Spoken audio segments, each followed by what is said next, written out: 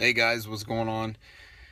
So I've been getting a lot of messages with people that I guess are kind of misinformed or unsure of what was going on. The video I made was actually right after I left the scene, and I had pulled over. No, I was not driving when I did it. If you look in the background, you can see the houses were moving. Just watching that main video, it made it.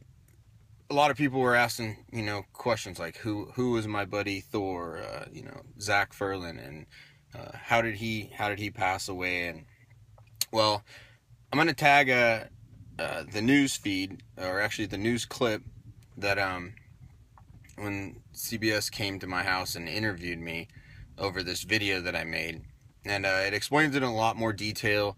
I know it hasn't gone around a whole lot to everybody, but other than that, the gentleman, he's doing a lot better.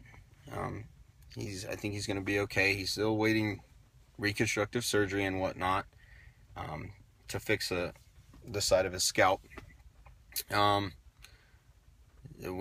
He's been kind of running into some issues, such as his lawyer is unable to find the police report. So apparently the police report was either lost or never filed or whatnot, and he doesn't even know what the lady's name was that pulled out in front of him. So running into a few issues there, but all in all, he's alive and breathing. I think that's a good thing. Other than that, hopefully the clip that what am I thinking here? The link that I'm posting, I'll post it on this post here. It explains everything in a little bit more detail, so that way everybody kind of has a general understanding of what happened and what was going on, why I made the video, and everything else.